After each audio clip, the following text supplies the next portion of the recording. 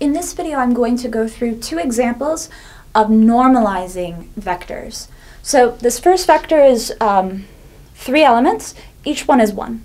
Now, to find its magnitude, and I'm going to start by saying its magnitude squared, we then take this n dagger, which is going to be the transpose and the complex conjugate, and multiply it by itself. Now, in this case, each of these entries is real. So the complex conjugate we don't really need to worry about here. We're just transposing this. And so we get 1, 1, 1 in a row multiplied by our original vector 1, 1, 1 in a column. So 1 times 1 is 1, 1 times 1 is 1, 1 times 1 is 1, so 3. Now notice that this is the magnitude squared.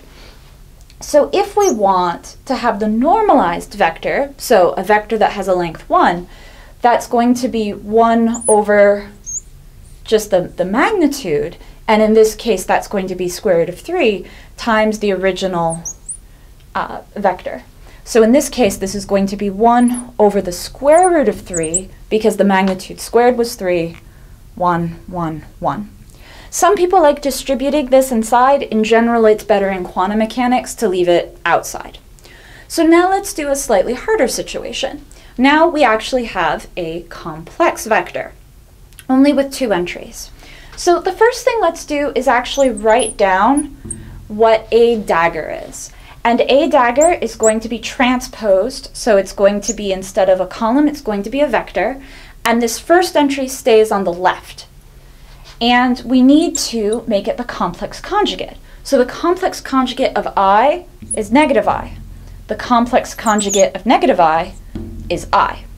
So now, when I say a dagger times a, this looks like negative I times I, negative I.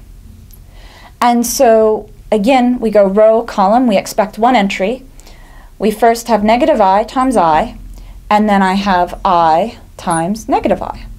And I've written it out this way so we can be really careful.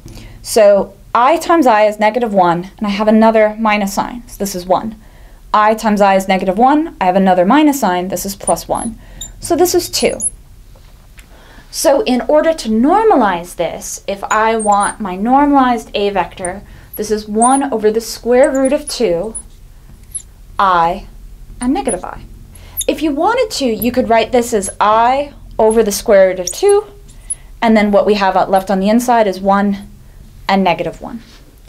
So this is the basic idea of normalizing these vectors. We just need to find what their length is, and then we pull that out. And remember that we always need to take into account that complex conjugate when we do that transpose.